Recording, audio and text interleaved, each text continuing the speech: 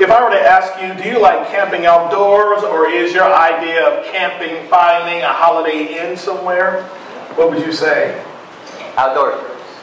I said you didn't have to answer. Are you a spender or a saver? Are you generous or are you stingy? What type of housekeeping are you most comfortable with? Does it look like Hurricane Rita just visited? Or is your house in a constant state of readiness for a magazine photo shoot? Do you prefer pictures of the ocean or pictures of the forest? Do you need the constant approval of others, or are you like, whatever, as long as God's good with me, I'm good? Now, people don't usually answer that one honestly. More of you than you will care to admit you live for the approval of others. Hey. But that's another week. Would you prefer to watch a movie or read the book? Are you a morning person or a night person? How many of you are morning people? I love to wake up in the morning. Okay. Go. If you like pets, are they house pets and are pampered and members of the family, or are they outdoor dwellers? Or maybe perhaps you're not a pet person at all. My kids. Do you need a lot of time to yourself, or would you rather be with people? Half and half. Which one would you choose? Same price. Would you choose a Corvette or would you choose a Lincoln Navigator? Corvette. You know your answer. You know my answer to that one. When you are walking down the street, do you speak to people first or do you wait to respond if they speak to you first?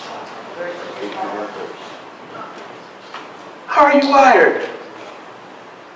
Being wired is a product of who God made us, but then also who we are is also dictated by our life experiences. Our life experiences impact who we are and how we respond to life and how we respond to situations. Today we're going to talk about two lifestyles. One in particular that we want to emphasize. Because today we want to talk about managing the Martha. Maybe not your Martha. Well, actually, your Martha. We want to talk about managing the Martha in you.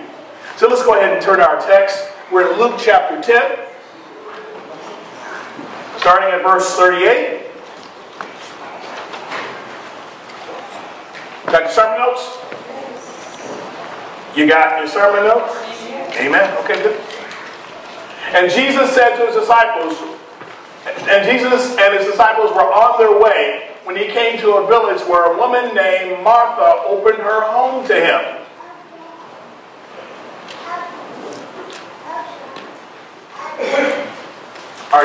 You want me to control it there? Or? Mark?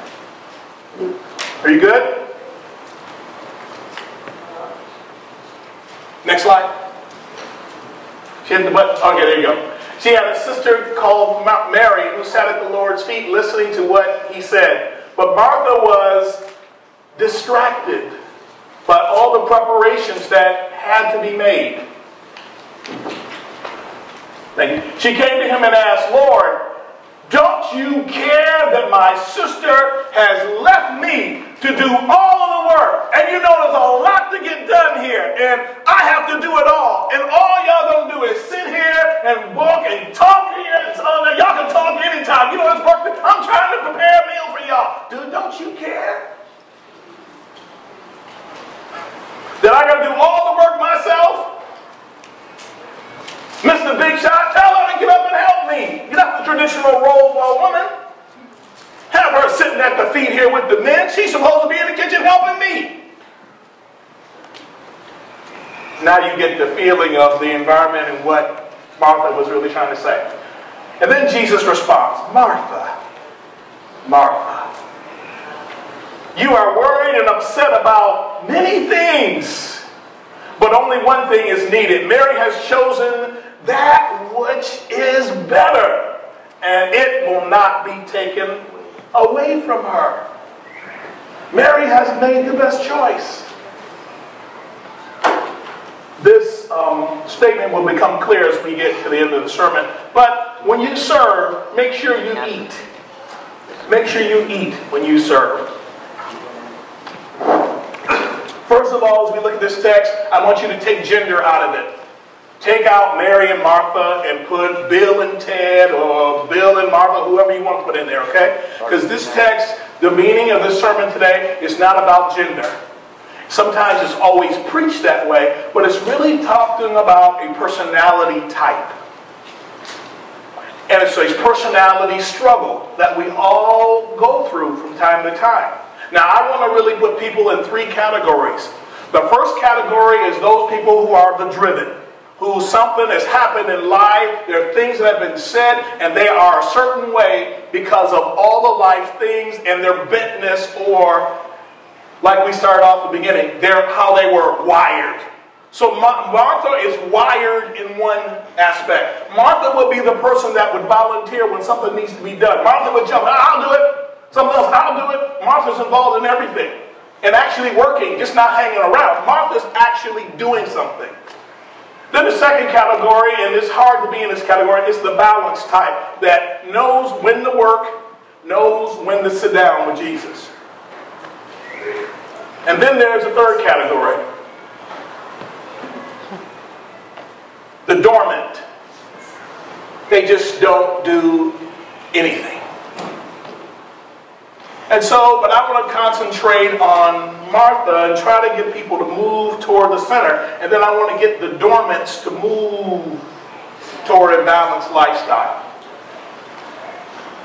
The problem with Martha is that when everything's over and she's trying to prepare this meal and she's really trying to do it for Jesus and she's trying to do her best, the problem is when it's all over, she winds up being the one who's starving. And it impacts who she is in her life.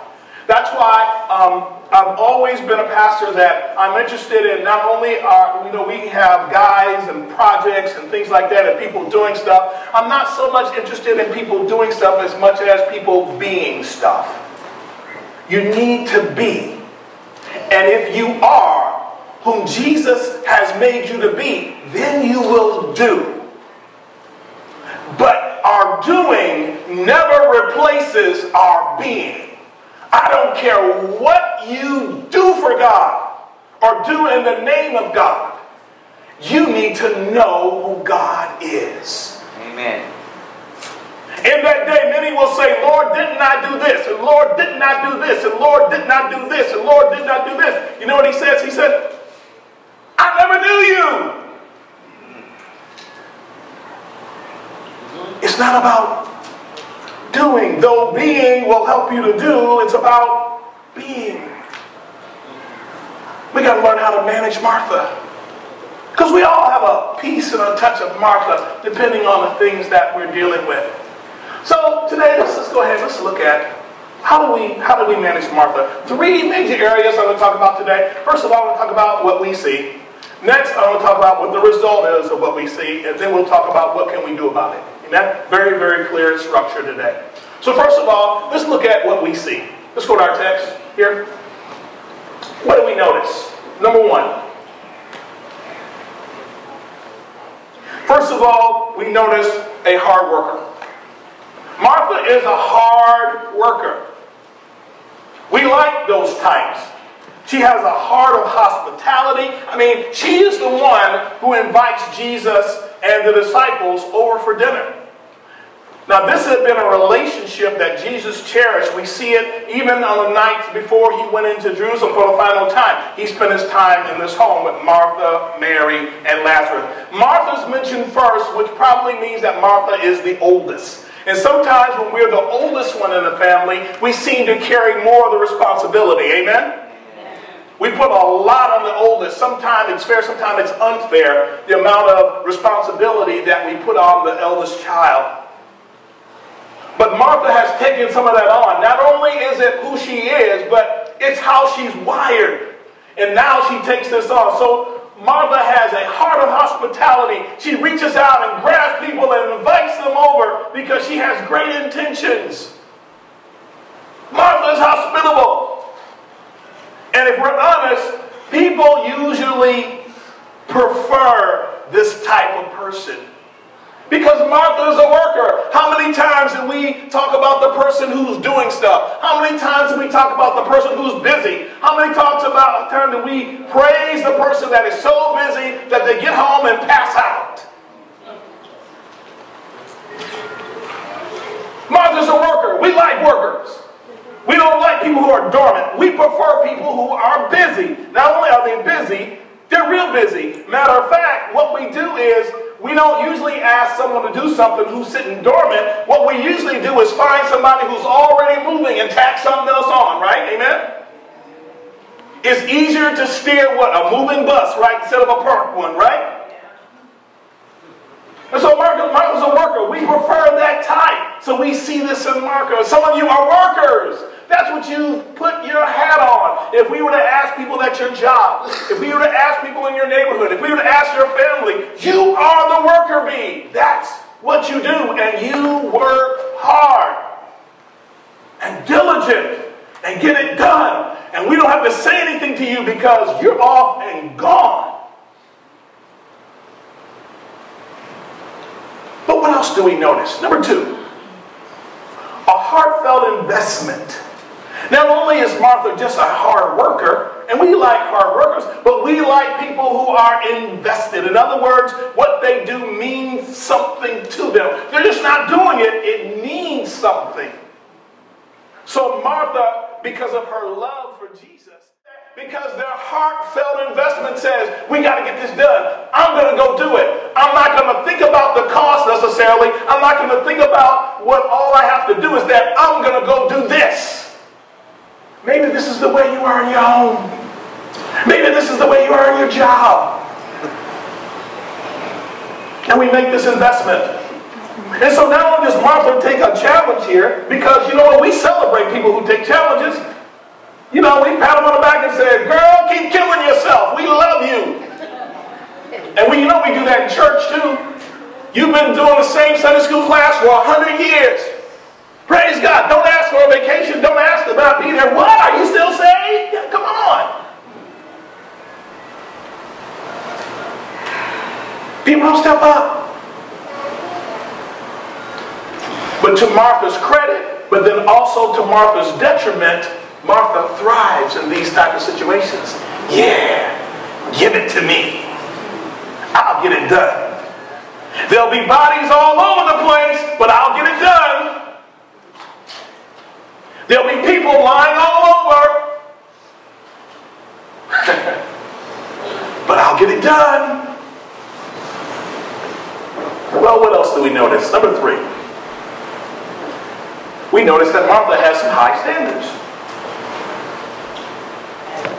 Of course she would. Why not? For Martha, everything, if she can possibly do it, everything's going to be perfect. Everything's going to be perfect. When's the last time you invited somebody over for dinner? And people were coming over and you had to get your house ready. How did that go? Was there anybody left alive? And so sometimes if we're not careful, the disruption that we cause to get people over there, the cost is way too high. Martha wanted everything perfect. And so she goes into her kitchen and Martha goes into one of those frenzies like, get out of the way.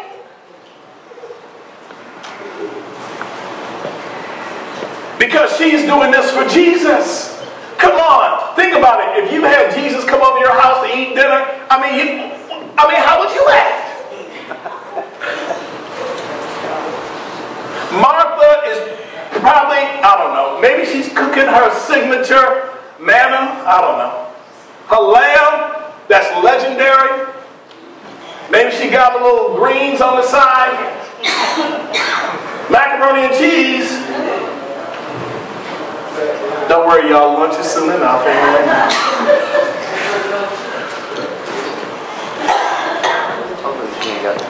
Everything's going to be perfect.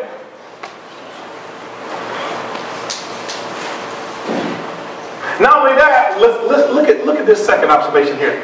Jesus is going to get what she has planned. Now, here's the thing about this story, is that this probably isn't the first time that Jesus and his entourage have been over there for dinner, but this is the one that the writers choose to give us. Now, Martha and Jesus had a very good relationship. We see that later on because of what she says to the Lord, that she feels comfortable enough. And there's another place in John where Martha speaks, and you kind of say, whoa, obviously there's a relationship going on there. That Jesus had known these people for a while, and they were very dear to him, and they felt very comfortable with the Lord.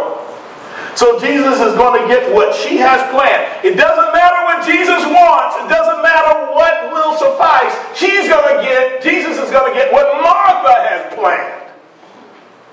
Now, it's possible that Jesus would have been satisfied with lamb chops. Martha is going to have lamb mignon or something like that. Some kind of dish, outlandish dish. Jesus would have been okay with crackers. But that's not with Martha. And so what happens to us sometimes is that our service goes beyond service to God, and it now becomes something that serves ourselves. Hear me. We're not serving God anymore because it's about us. We left God a long time ago. Now we're doing us. Martha left Jesus a long time ago. Martha's on now here. Okay, I want to be clear. Okay, in the church we need both personality types. You need to know that. We need both. The scripture says at the end that Mary chose that which is better. So we'll get to that in a minute. But our focus is on dealing with Martha. Because Martha has an agenda. Because Martha wants to do something for the Lord. Because Martha has her own standard. Martha has a higher standard than Jesus has. As far as how to prepare food for the Lord. What we see, number 4. Again, maybe this is from being the oldest child. We have a responsibility with intensity. Responsibility with it. Martha here is intense, y'all.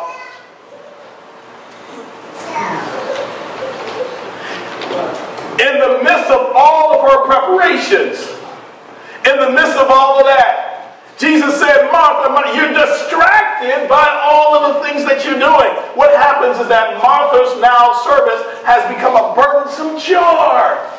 She's in over her head, and as soon as we get in over our head, then we want to start complaining about what people haven't done, how people aren't helping us, this and that and the other thing.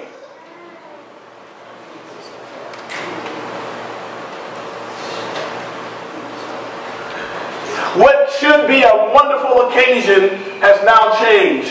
Her service has become a chore. She's not liking it too much anymore. Not only that, she has tied her personal significance to the task. I'm doing this way because I want Jesus to like me. Jesus already likes you. He loves you.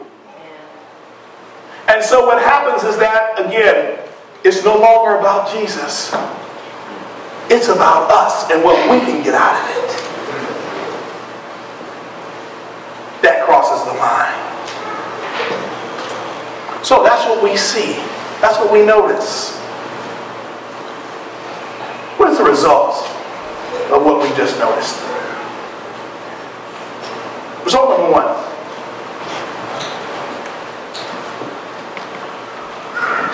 We see an overwhelmed person that now goes on the attack.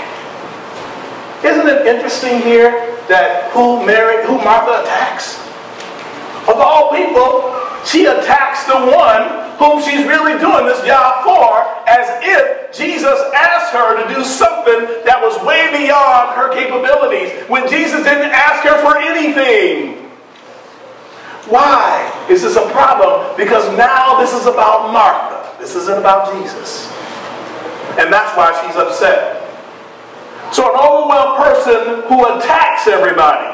And so now she has this bad attitude which Jesus confronts. Now here's what I want you to understand. Jesus did not attack her efforts. Jesus did not rebuke her for her efforts. Jesus did not rebuke her for working and serving. Jesus didn't rebuke her for any of those things. Jesus didn't rebuke her for her hospitality. What she's rebuked for is because of her attitude. Right. Sometimes in our quest to do what we think Jesus wants, we can have a bad attitude. And we can alienate people. Or we can do simple things around our house. Or we can do simple things with our car. Or we can do simple projects around the church. And what happens is that we make the project more important than Jesus. And actually sometimes we use the busyness of the project to get in the way of really having a relationship with Jesus. And so we see a bad attitude when Jesus confronts, but then we see needless anger. The environment that was potentially so sweet has now become an environment that is so filled with anger and frustration, when it didn't have to be that way at all. Number two, what else do we see? What are the results? We see a person with out of order priorities.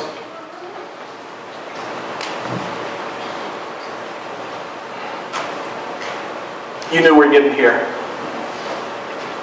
Is Jesus your priority? Or is it you?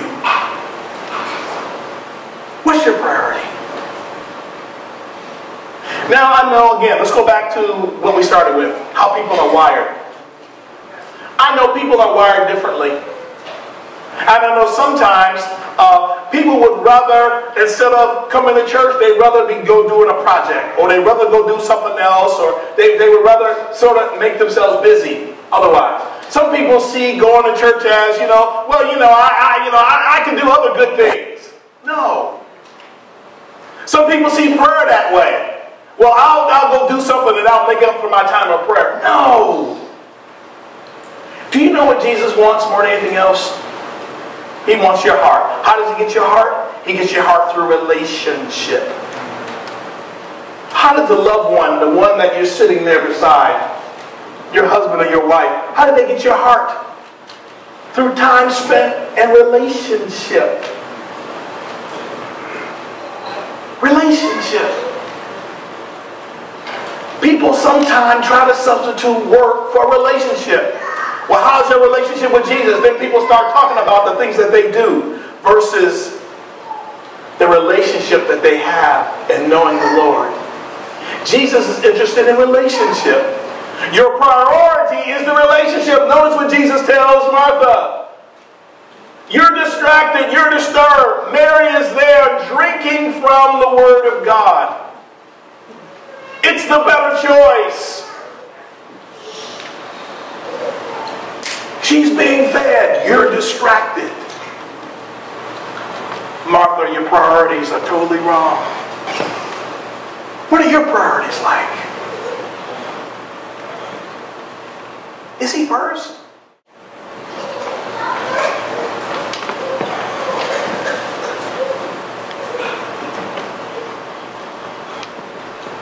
Number three, what are the results? We see a person who finds their self-worth in what they do for Jesus.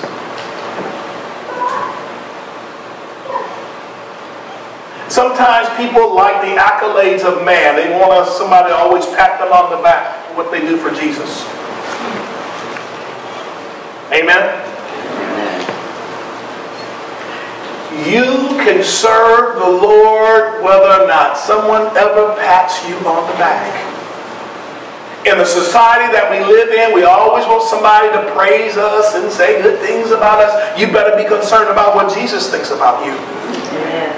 First, I know those things are nice and nice to have people, and everybody needs encouragement. But we don't live to please people. We live to please God. And then sometimes we look at what we do. There are many pastors that I know. They find self-value in a title. They find self-value in a function. The title is just a function. It describes what people do.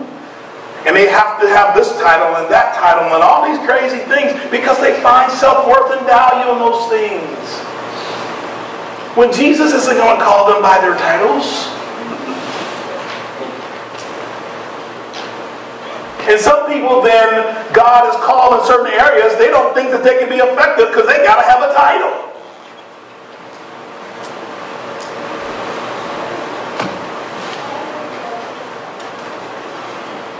Your self-worth isn't in what you do. Your self-worth comes from who you are. Yes. Number 4. Resolve. A person who misses a meal with Jesus. Now the real food is being handed out at the feet of Jesus. Yet Martha is in the kitchen thinking that she has the real food. You can't confuse what you do versus what God can give you. What you get, the benefit from doing something good is of no consequence to the great thing that God wants to give you. I'm not what I do. I'm what I am as I sit before God and I let Him feed me. That's why I'm so into our folks and things at church and doing things. I want to know, what is your relationship with God? How are you allowing Him to change your life? Yes, it's nice to do stuff, but how is He and you getting along? What are you learning about Him? What are you allowing Him to reveal about yourself? How are you growing? How are you developing? How is He continually changing you? Because people would much rather be doing something than to sit at His feet and learn from Him.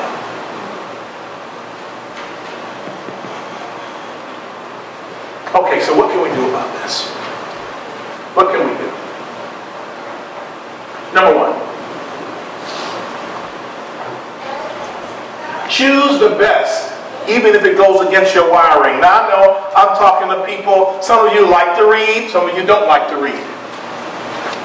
If I bring up the thought of reading your word, reading your Bible, and reading it every day, and spending time in your word, some of you say, well, I don't read.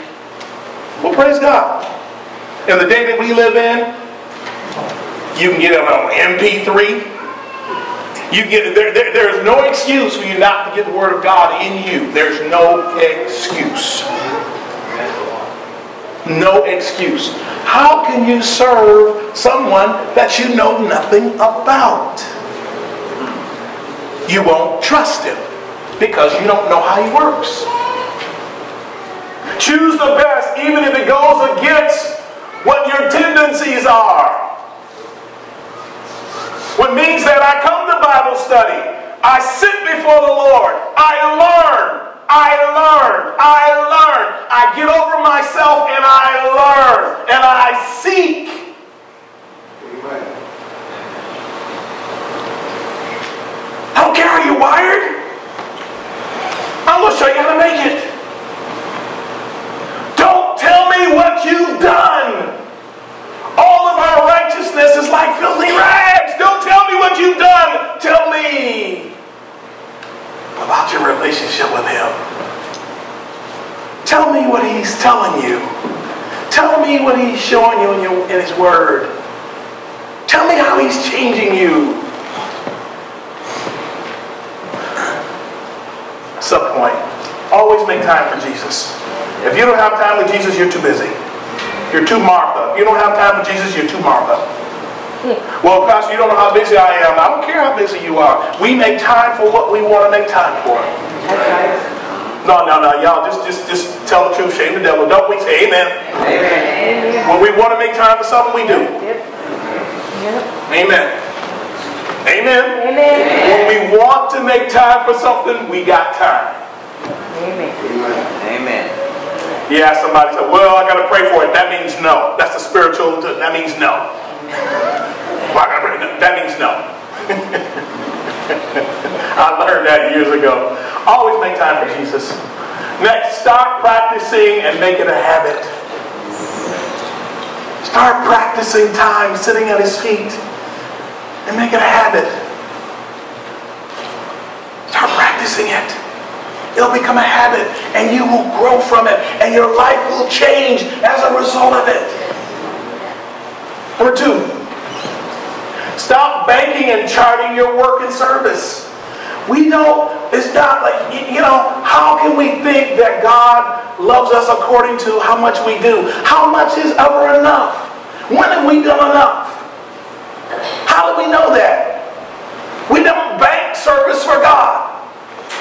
It isn't like, God, okay, we're bartering. Okay, now God, I'm going to go to church 4 times this month, and I'm going to go visit 3 of my neighbors, and we start counting points with God. God doesn't work that way. Amen. Stop banking and charting your service and work. God wants your heart. He has your heart. He gets everything else. God gets your heart. He gets your pocketbook. Amen. He gets your attitude. Amen. Amen. Number 3. So this is number 2. So we need to avoid all sorts of self-promotion about how much we've done. We need to emphasize our relationship with Jesus. We talked about that. And then we need to avoid building a false sense of security that I am with God because of all the things that I do. Finally, number 3.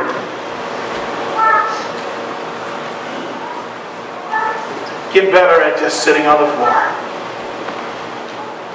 I tell you, the last 2 weeks, I had the opportunity to visit 2 churches last 2 weeks where I could just come in and sit on the floor. I didn't have to do anything, and I could just be before God. And I could just sit there like a kid in the candy store and just feed on what was being said. And just sit before God and not have any other responsibilities and not trying to do anything. Matter of fact, what I usually do is when I go visit, I make sure I dress down and I go late on purpose. But usually I visit my friends and I make sure that they look at me and I go, sit in the back and I go, this means hi, but this also means no. I don't need to be recognized. And today we have with us, who cares? I'm coming to sit. I don't get to go to church a lot. Except at home, in my closet. But on Sundays I don't get, because Sundays I'm always doing something. I just want to go sit. And so for the last 2 weeks I've been able to go and just sit. No responsibilities, not worrying if this person's getting up at the right time, or this person is here, or none of that stuff, or what song are we doing, or what's point number 5. None of that, to worry about any of that. Just sit before the Lord and just receive from Him. First church we went to was a church where Will attended. I had to go and check out where he's going, you know what I mean? See what they're teaching the boy, I go check it out. And I have to admit, the first part of the sermon, I was on guard. Contending for the faith. There's a lot of junk preached, amen? Yeah. Contending for the faith. And I'm listening to it, I'm like, okay. And then I got to the point where I can just go, just sit at His feet.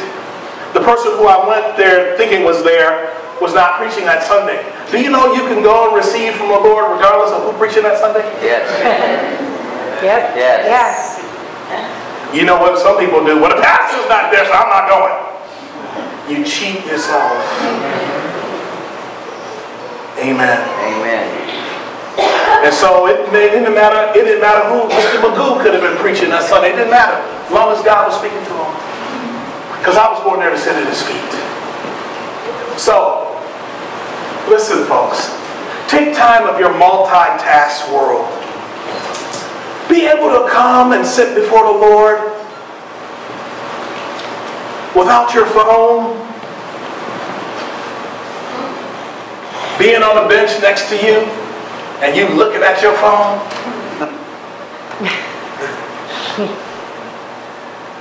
Or your phone goes off. That's a sign. Whoever, I'm not on you, amen, but your phone did go off, so now let me just kind of take the opportunity. Turn your phone off. When you turn your phone off, you're saying that nothing's going to bother me. We'll have the TV on and try to pray. Amen. Amen. We'll have some music on and try to pray. Now I know there's some music that kind of helps us and gets us in, but I understand that. But try to stop all the multitasking. We have more and more gadgets and less time. And they become like Martha, distractions for us. And we get distracted in all of the stuff. So much so that we don't know how to approach God anymore. Because we got to have our phones.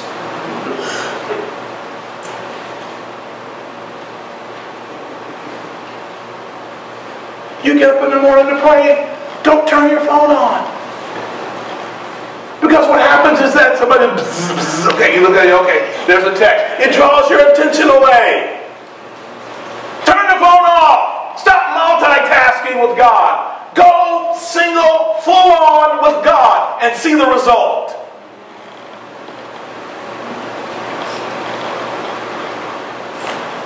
Amen? Amen. We got that one? Yes. Lastly, stop starving your life. What a disappointing thing. Martha missed the real meal. How many times do you come to church and miss the real meal? Because you're somewhere else. And you miss the meal. Get the meal.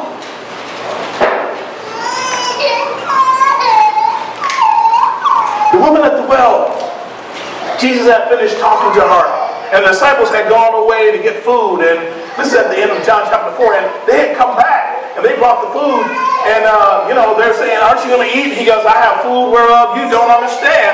And then the disciples, just being who the disciples are, turned to one another and said, is somebody else bringing something to eat? No! What he's saying is that his food, our food, is found in communion and fellowship and relationship with God. So that when you serve, make sure that you're eating.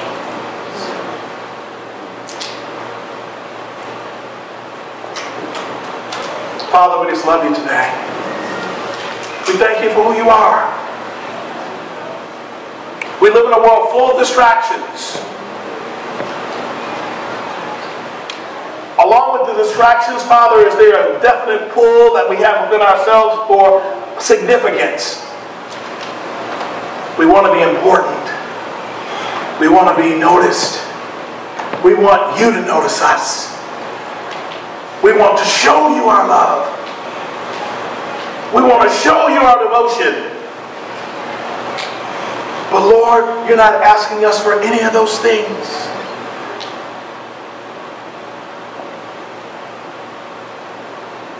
Help us to learn how to come and just sit at your feet.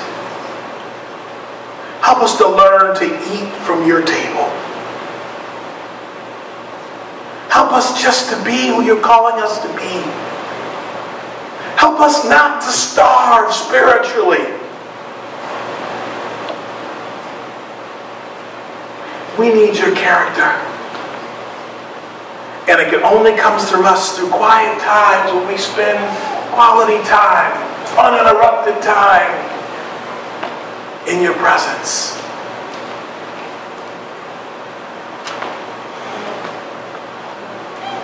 Help us manage Martha, who will cause us to miss the main meal. Father, I pray for those who are the driven. I pray for those who are the dormant. And God, I pray that you'll bring balance to our lives, so that we might hear those great words that we long for. Well done, thou good and faithful servant.